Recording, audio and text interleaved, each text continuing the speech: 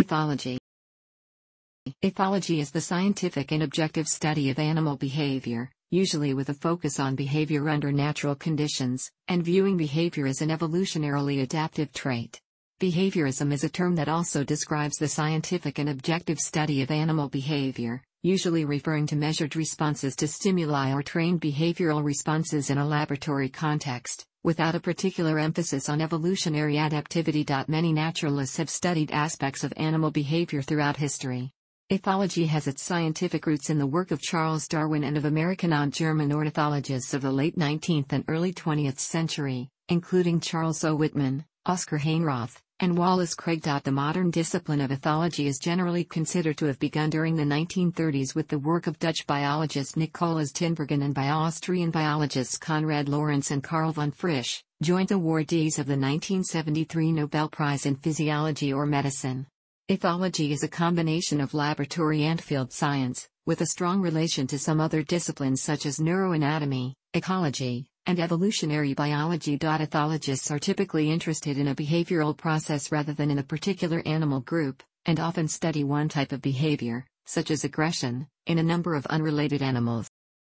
Ethology is a rapidly growing field.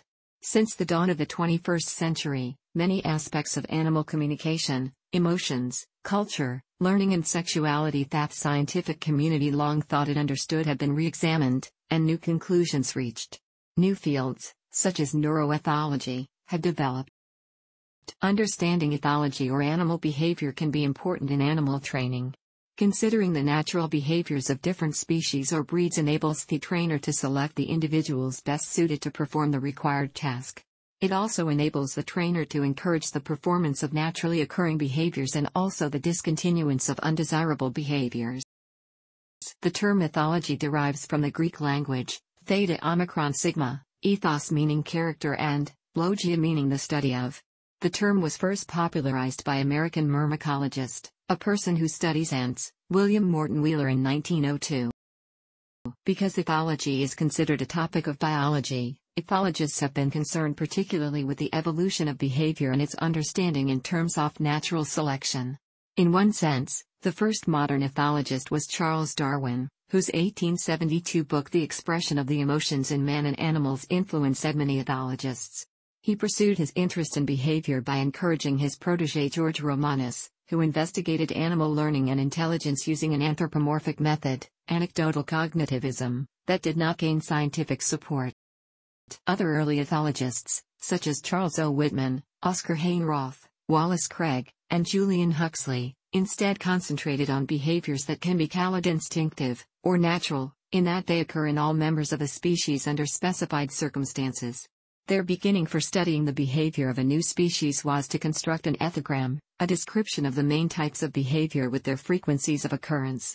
This provided an objective, cumulative database of behavior, which subsequent researchers could check and supplement. Due to the work of Konrad Lorenz and Nikolaas Tinbergen, ethology developed strongly in continental Europe during the years prior to World War II. After the war, Tinbergen moved to the University of Oxford, and ethology became stronger in the UK, with the additional influence of William Thorpe, Robert Hinde, and Patrick Bateson at the Sub-Department of Animal Behaviour of the University of Cambridge. In this period, too, ethology began to develop strongly in North America. Lorenz, Tinbergen, and von Frisch were jointly awarded the Nobel Prize in Physiology or Medicine in 1973 for their work of developing ethology. Ethology is now a well-recognized scientific discipline, and has a number of journals covering developments in the subject, such as Animal Behavior, Animal Welfare, Applied Animal Behavior Science, Animal Cognition, Behavior, Behavioral Ecology and Journal of Ethology. In 1972, the International Society for Human Ethology was founded to promote exchange of knowledge and opinions concerning human behavior gained by applying ethological principles and methods and published their journal, the Human Ethology Bulletin. In 2008, in a paper published in the journal Behavior, ethologist Peter Verbeek introduced the term peace ethology as a subdiscipline of human ethology that is concerned with issues of human conflict, conflict resolution, reconciliation, war, peacemaking, and peacekeeping behavior.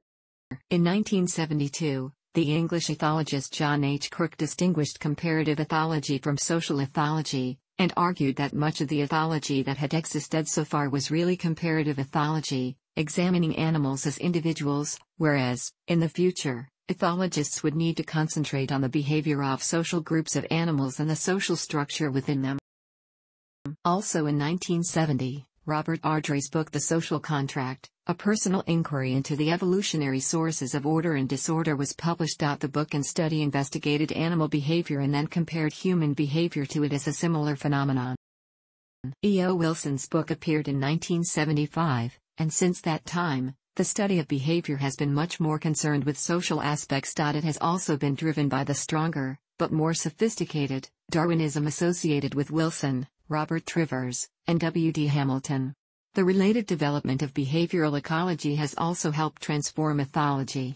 Furthermore, a substantial rapprochement with comparative psychology has occurred, so the modern scientific study of behavior offers a more or less seamless spectrum of approaches, from animal cognition to more traditional comparative psychology, ethology, sociobiology, and behavioral ecology. Comparative psychology also studies animal behavior, but, as opposed to ethology, is construed as a subtopic of psychology rather than as one of biology. Historically, where comparative psychology has included research on animal behavior in the context of what is known about human psychology, ethology involves research on animal behavior in the context of what is known about animal anatomy, physiology, neurobiology, and phylogenetic history. Furthermore, early comparative psychologists concentrated on the study of learning and tended to research behavior in artificial situations, whereas early ethologists concentrated on behavior in natural situations, tending to describe it as instinctive. The two approaches are complementary rather than competitive, but they do result in different perspectives, and occasionally conflicts of opinion about matters of substance. In addition, for most of the 20th century, comparative psychology developed most strongly in North America, while ethology was stronger in Europe. From a practical standpoint, early comparative psychologists concentrated on gaining extensive knowledge of the behavior of very few species. Ethologists were more interested in understanding behavior across a wide range of species to facilitate principled comparisons across taxonomic groups. Ethologists have made much more use of such cross-species comparisons than comparative psychologists have. The Merriam-Webster dictionary defines instinct as a largely inheritable and unalterable tendency of an organism to make a complex and specific response to environmental stimuli without involving reason. An important development, associated with the name of Konrad Lorenz, though probably due more to his teacher, Oskar Heinroth, was the identification of fixed action patterns. Lorenz popularized these as instinctive responses that would occur reliably in the presence of identifiable stimuli called signed stimuli or releasing stimuli. Fixed action patterns are now considered to be instinctive behavioral sequences that are relatively invariant within the species and almost inevitably run to completion. One example of a releaser is the beak movements of many bird species performed by newly hatched chicks, which stimulates the mother to regurgitate food for her offspring. Other examples are the classic studies by Tinbergen on the egg retrieval behavior and the effects of a supernormal stimulus on the behavior of greylag geese. One investigation of this kind was the study of the waggle dance language, in bee communication by Karl von Frisch. Habituation is a simple form of learning and occurs in many animal taxa. It is the process whereby an animal ceases responding to a stimulus. Often, the response is an innate behavior. Essentially, the animal learns not to respond to irrelevant stimuli. For example, prairie dogs, Siamese ludovicianists, give alarm calls when predators approach, causing all individuals in the group to quickly scramble down burrows. When prairie dog towns are located near trails used by humans, giving alarm calls every time a person walks by is expensive in terms of time and energy. Habituation to humans is therefore an important adaptation in this context. Associative learning in animal behavior is any learning process in which a new response becomes associated with a particular stimulus. The first studies of associative learning were made by Russian physiologist Ivan Pavlov, who observed that dogs trained to associate food with the ringing of a bell would salivate on hearing the bell. Imprinting enables the young to discriminate the members of their own species, vital for reproductive success. This important type of learning only takes place in a very limited period of time. Lorenz observed that the young of birds such as geese and chickens followed their mothers spontaneously from almost the first day after they were hatched, and he discovered that this response could be imitated by an arbitrary stimulus if the eggs were incubated artificially and the stimulus were presented during a critical period that continued for a few days after hatching. Imitation is an advanced behavior whereby an animal observes and exactly replicates the behavior of another. The National Institutes of Health reported that capuchin monkeys preferred the company of researchers who imitated them to that of researchers who did not. The monkeys not only spent more time with their imitators but also preferred to engage in a simple task with them even when provided with the option of performing the same task with a non-imitator. Imitation has been observed in recent research on chimpanzees. Not only did these chimps copy the actions of another individual, when given a choice, the chimps preferred to imitate the actions of the higher-ranking elder chimpanzee as opposed to the lower-ranking young chimpanzee. There are various ways animals can learn using observational learning but without the process of imitation. One of these is stimulus enhancement, in which individuals become interested in an object as the result of observing others interacting with the object. Increased interest in an object can result in object manipulation, which allows for new object-related behaviors by trial and error learning. Haggerty, 1909, devised an experiment in which a monkey climbed up the side of a cage, placed its arm into a wooden chute, and pulled a rope in the chute to release food.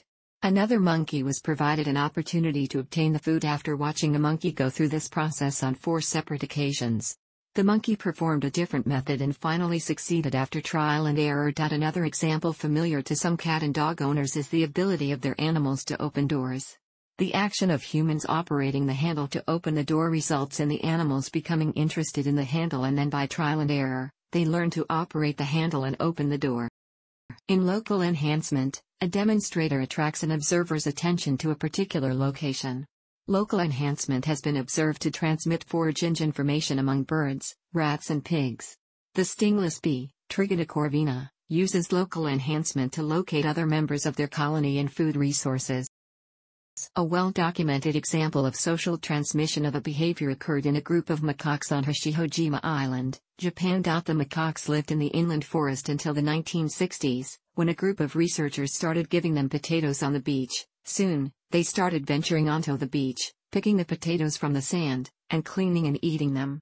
About 1 year later, an individual was observed bringing a potato to Thesey, putting it into the water with one hand, and cleaning it with the other. This behavior was soon expressed by the individuals living in contact with her. When they gave birth, this behavior was also expressed by their young, a form of social transmission. Teaching is a highly specialized aspect of learning in which the teacher, demonstrator, adjusts their behavior to increase the probability of the pupil, observer, achieving the desired end result of the behavior. For example, killer whales are known to intentionally beach themselves to catch pinniped prey. Mother killer whales teach their young to catch pinnipeds by pushing them onto the shore and encouraging them to attack the prey. Because the mother killer whale is altering her behavior to help her offspring learn to catch prey, this is evidence of teaching. Teaching is not limited to mammals. Many insects, for example, have been observed demonstrating various forms of teaching to obtain food. Ants, for example, will guide each other to food sources through a process called tandem running, in which an ant will guide a companion ant to a source of food. It has been suggested that the pupil ant is able to learn this route to obtain food in the future or teach the route to other ants. This behavior of teaching is also exemplified by crows, specifically New Caledonian crows. The adults, whether individual or in families, teach their young adolescent offspring how to construct and utilize tools. For example, pandanus branches are used to extract insects and other larvae from holes within trees. Individual reproduction is the most important phase in the proliferation of individuals or genes within a species. For this reason, there exist complex mating rituals, which can be very complex even if they are often regarded as fixed action patterns. The stickleback's complex mating ritual, studied by Tinbergen, is regarded as a notable example.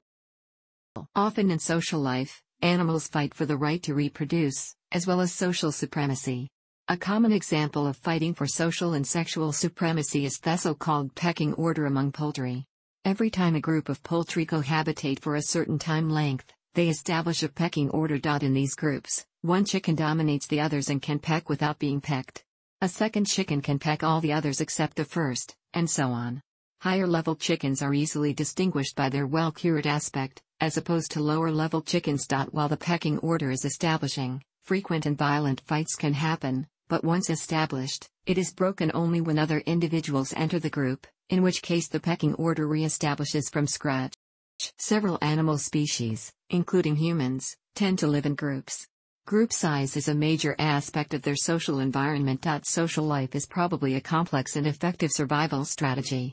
It may be regarded as a sort of symbiosis among individuals of the same species. A society is composed of a group of individuals belonging to the same species living within well-defined rules on food management, role assignments and reciprocal dependence. When biologists interested in evolution theory first started examining social behavior, some apparently unanswerable questions arose, such as how the birth of sterile castes, like in bees, could be explained through an evolving mechanism that emphasizes the reproductive success of as many individuals as possible, or why, amongst animals living in small groups like squirrels, an individual would risk its own life to save the rest of the group. These behaviors may be examples of altruism. Of course, not all behaviors are altruistic, as indicated by the table below. For example, revengeful behavior was at one point claimed to have been observed exclusively in Homo sapiens. However, other species have been reported to be vengeful, including chimpanzees, as well as anecdotal reports of vengeful camels. Altruistic behavior has been explained by the gene-centered view of evolution. One advantage of group living can be decreased predation. If the number of predator attacks stays the same despite increasing prey group size, each prey may have a reduced risk of predator attacks through the dilution effect. Further, according to the selfish herd theory, the fitness benefits associated with group living vary depending on the location of an individual within the group. The theory suggests that conspecifics positioned at the center of a group will reduce the likelihood predations, while those at the periphery will become more vulnerable to attack. Additionally, a predator that is confused by a mass of individuals can find it more difficult to single out one target.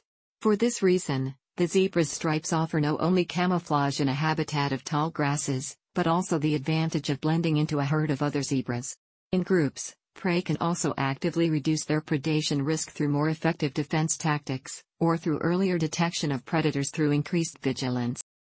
Another advantage of group living can be an increased ability to forage for food.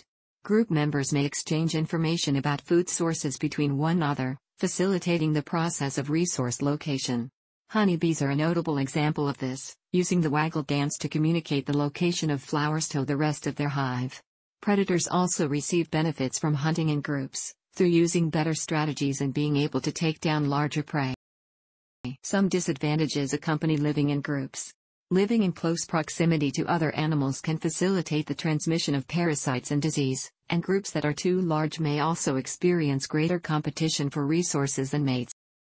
Theoretically, social animals should have optimal group sizes that maximize the benefits and minimize the costs of group living. However, in nature, most groups are stable at slightly larger than optimal sizes.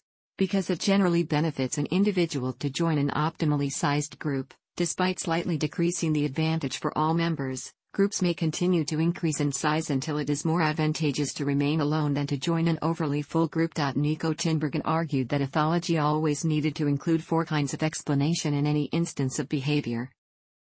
These explanations are complementary rather than mutually exclusive. All instances of behavior require an explanation at each of these 4 levels. For example, the function of eating is to acquire nutrients, which ultimately aid survival and reproduction, but the immediate cause of eating is hunger, causation.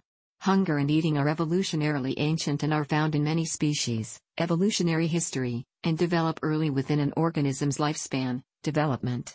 It is easy to confuse such questions, for example, to argue that people eat because they're hungry and not to acquire nutrients, without realizing that their reason people experience hunger is because it causes them to acquire nutrients. Thanks for watching. Don't forget to like the video and don't forget to subscribe.